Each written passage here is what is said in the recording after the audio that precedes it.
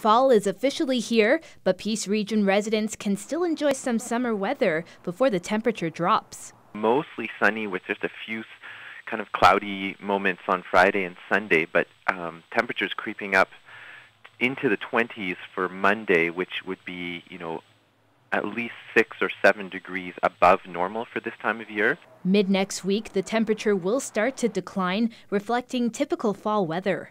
Getting closer to zero, maybe even going below 0 degrees by middle of next week onward, and then temperatures highs during the day kind of maybe creeping up to 10, 12 degrees. Periods of rain are expected this fall, but it won't be as severe as the heavy flooding that happened this summer. You will see more kind of gray and longer days of rain that will last, a couple days and get you wet that way, as opposed to really big dumps that happen over the course of just a few hours.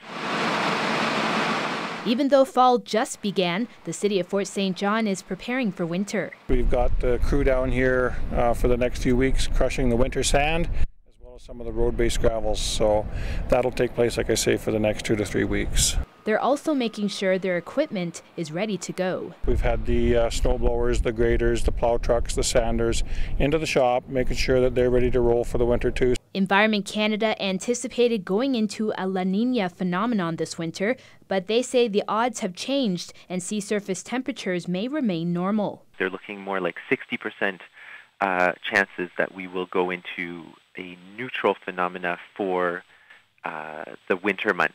Last winter, the Peace saw higher temperatures than normal, but that is not predicted for this winter. We probably will see overall a cooler winter than we did last year, because last year was such a big winter in terms of record keeping. Kerrisa Wilson, CJDC-TV News, Fort St. John.